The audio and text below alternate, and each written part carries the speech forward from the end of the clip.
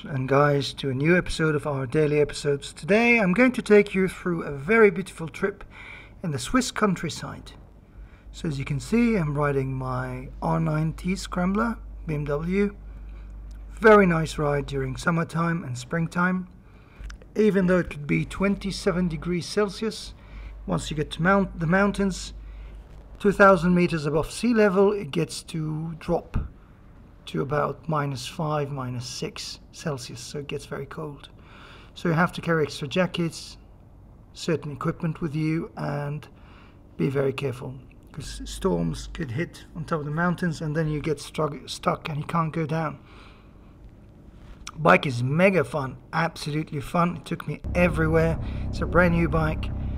Look at these small Swiss houses in the summertime. It has lots of beautiful red flowers on the corners. People take very good care of their houses, and you could find it's like crystal clean. You cannot find any thing whatsoever on the ground. No dust whatsoever. Everything is clean till like surgical precision.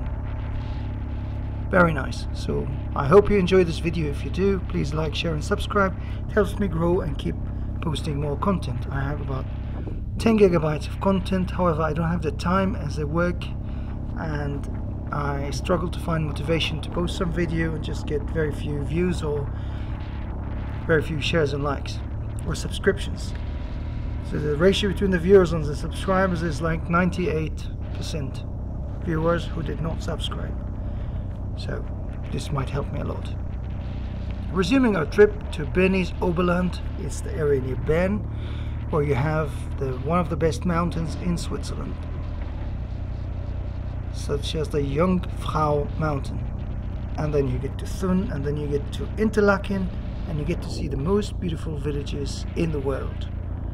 Interlaken, and 5 minutes from there by motorbike you get to Grindelwald, where you have very beautiful waterfalls like Lauterbrunnen. You've got waterfalls coming out of the mountains. I'll post pictures later on. So this is when I got to on top of Lake Prinz near Bernese Oberland. You go up to the mountain, you have to walk, and you have to know how to hike. Have sort of shoes where you can walk. Of course, if you ask a Swiss person how long is it, they say, oh, nothing, it's just a 4-hour hike. For them it's nothing, but for an average hiker or someone who doesn't do mountain climbing or used to very harsh activities, physical activities, you will struggle. Now we're going through other back roads, the Swiss countryside, and as you can see, there are radars hidden everywhere, so you have to really be very careful. You never overspeed.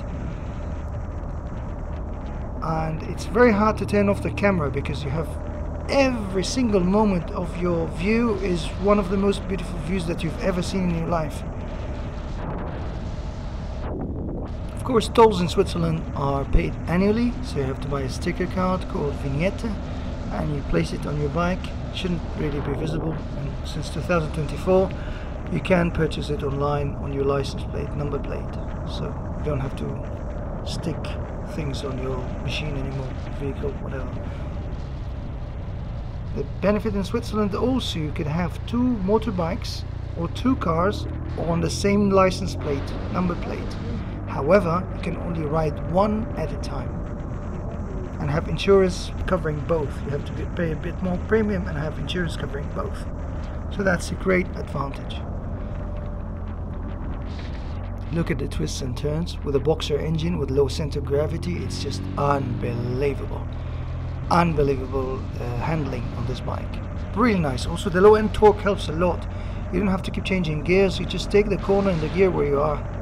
If you are till the 3rd, it's alright. Look at this turn. Like really like Formula 1 circuits. Even stronger than Nürburgring. Look. Just stay in the same gear and accelerates out of it. This might work very well with the V-twins as well, like a Ducati or a KTM Super Duke, because it's still the same torque or even higher torque. You don't have to keep switching gears. Look at this turn again. So it never fails to please you if you're going to around the countryside.